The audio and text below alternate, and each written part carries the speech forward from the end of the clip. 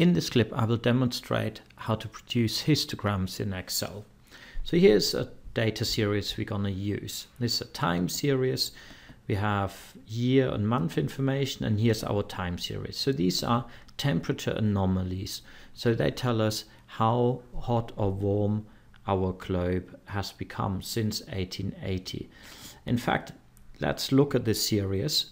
I'll want to look at the entire series. We'll actually go to the very end, and you do that by going to press on Shift, keep Shift pressed, then press End, but you don't have to hold, and then the down arrow, and you'll go to the very end. So we have data until 2017 September. So I'll take the last 3 cells away. I'm pressing the up arrows.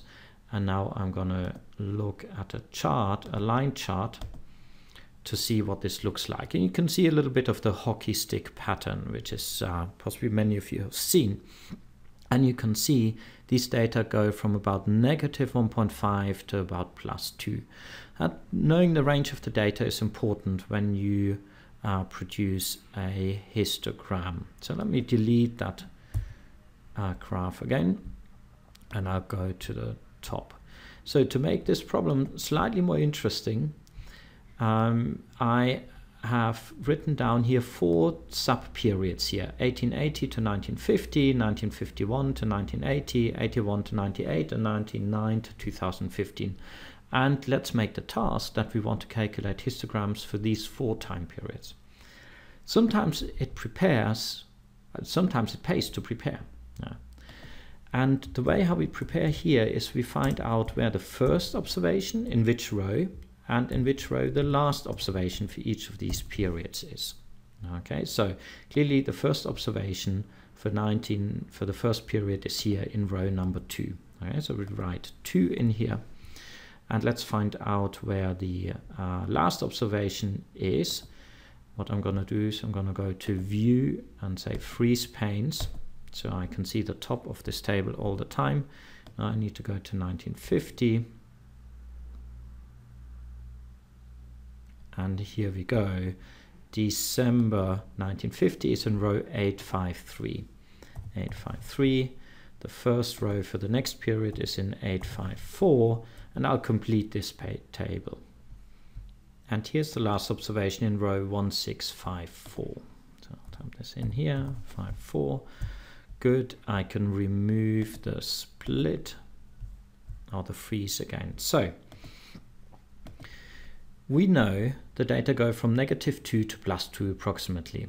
So let's create bins, because that's what we're going to do when we calculate histograms. We ask how many observations are in a particular data range. And let's use as the size of the bins 0.25. So from -2 we go to -1.75, and then to -1.5, and so forth. Actually, you can highlight this. Excel realizes, you want some regular sequence, and if you just drag it down, you can create that automatically. So now what we want in this cell is we want to know how many observations in a particular time period have been at most -2. Then in here we want the information how many observations in a particular time period were between -2 and -1.75, and so forth. And we're gonna want this basically for all these 4 time periods. So we'll do it once, and then we realize that it will be fairly straightforward to replicate this. The command we're going to use is a command called frequency. Just write that here so you can see that. And the way how we're going to do it is a quite ingenious way in Excel. We actually highlight all the cells. Let's actually start with 1 cell only. We do it for 1 cell first. So we type frequency, and now we need 2 things. We need a data array and a bin array. The bin array are these bin margins which we've written down here. Data array, well, that's the appropriate observations here in column C. In fact, we already know it's going to be from C2 colon to C853. Sometimes it's just easier to type the data in if you know the references. And our bin array, that's just here on the screen, so we can just highlight this. That's over here. So if I now close the parenthesis and I press enter, I get a value just for the first cell, but I don't have it for the others. So Excel has a clever way to only enter the formula once, but have all cells completed. Actually, just highlight what you've written and copy this so it's in our in our clipboard. Delete that cell again, and now we highlight all these cells in which we basically want these frequencies. They're all highlighted, and we write something in. So we go in our entry box in the top, and I just copy and paste what we've just done. And now what I also want you to do is to put $signs in there, because we will later copy these cells and we don't want the references to change. I'll put $signs in here to have fixed references. So now the important thing, however, is don't press enter yet, because we need a special enter to tell Excel that we want to fill all of these highlighted cells. And this very special enter is that you press Control and Shift and keep it pressed down, and then press enter. And Excel copies that formula into all the fields. So for instance here 264, that means that we have 264 monthly observations in the period from 1880 to 1950 that have values between negative 0.5 and negative 0.25. Actually, exactly negative 0.5 is not going to be in, but anything just larger. So that's going to be the basis of our histogram. If, for instance, let's do it just temporarily. If we wanted to plot this as a histogram, we could go for a column chart, and you have a sort of histogram. We would possibly make it slightly nicer looking, but we'll do that later. So I'll delete that again because I want to create a histogram for all 4 periods. So now highlight all of this and then Control V for copy.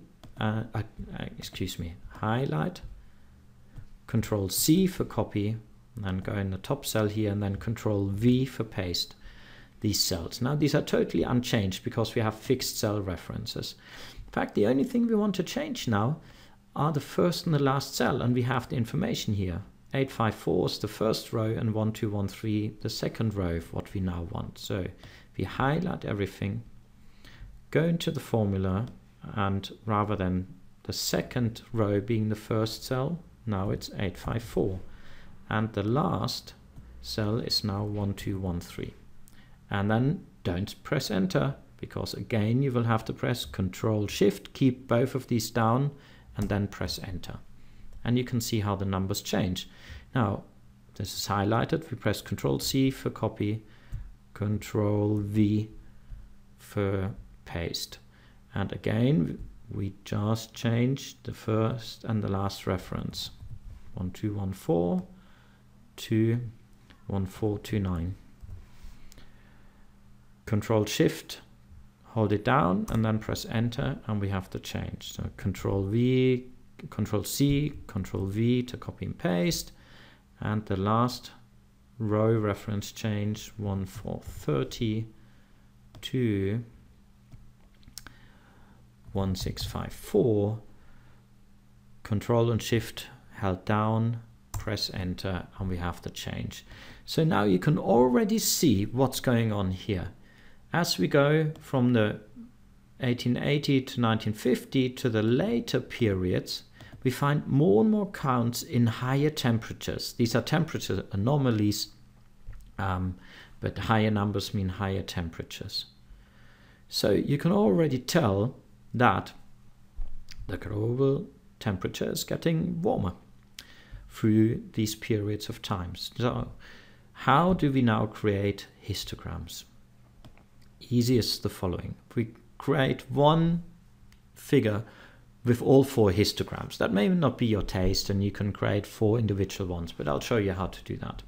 Highlight all 4 columns, go to Insert, and now here in Charts, press on the bars, and we have a choice. Okay, 2D columns, different ones, and what I'm going to choose is this one here, where the histograms are sort of stacked up behind each other. Okay, so here's our graph. Let's move it a little bit to the side, and we'll make it just a little bit bigger. Okay, so there's a few aesthetic things we may want to do here. Firstly, we want to change the labels of the x-axis and perhaps these series labels here to be our decades. So right mouse click, select data. Okay, so firstly the series labels. Go to series 1.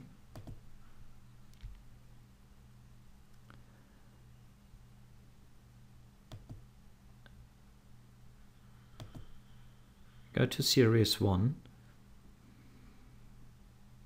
and press edit, and you see there's a name option. I will just click on this cell, and we go to series 2, press edit, in the name, go to this cell, and so we finish this for all 4 series. So now we have our right series labels. Now the horizontal axis labels, that's the axis down here, we want our bin categories basically here. So we press edit and we just highlight our bin labels. So these are the upper bin margins. You could of course also have ranges, create an extra column with ranges and use them here, but that will do for the moment. Now when we do histograms, we usually don't have these gaps between the bars. So what you do is you right mouse click on any sort of bar and go to Format Data Series, and there's a gap width option, and just slide this down to 0. Now you see we've eliminated the gaps, but perhaps we want to see little boundaries between the bars. So you do that up here by Fill and Line and Solid Line Border. I will perhaps make it white. You can choose others. Now we have to highlight one of the red bars. We also say solid line, one of the green bars, solid line, and one of the purple bars, solid line. Okay, so that looks pretty good. So we have it like this, and you could have a different chart title.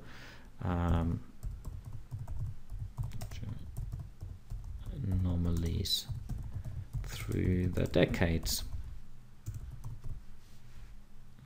Okay, through the decades. And here you have a pretty nice looking combination of 4 histograms. Even if you can't see all the information, I think what you can pretty clearly see is that the temperature does indeed increase. Okay, as we move on in time, that means we go further back here, the bulk of the observations moves to the right. Let's go a little bit more fancy. If you're bothered by the fact that you can hardly see the red histogram, right mouse click on the blue histogram, go to Format Data Series, and here are all your options again. Go to Fill and Line, and you see we have a solid fill in blue, and there's a transparency here. It currently says 0%, so why don't we just say 50% transparency, and you can see how you can now look through. And you could of course do exactly the same for the red one.